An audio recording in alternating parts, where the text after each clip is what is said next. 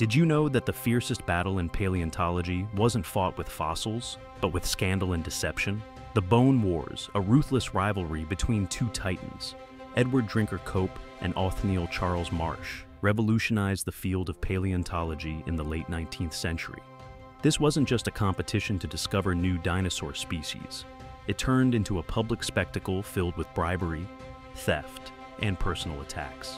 Each paleontologist raced to outdo the other, even employing spies to steal secrets and sabotage efforts. Cope was known for his quick and ambitious nature, sometimes hastily naming his discoveries, while Marsh played the long game, methodically orchestrating his findings. Their feud not only advanced paleontological science but also revealed the darker side of human ambition. The ferocity of their rivalry led to significant discoveries, including the first complete dinosaur skeletons, but at a terrible cost. Their legacy left behind a tale of obsession that transformed academia, shaping modern paleontology into what it is today.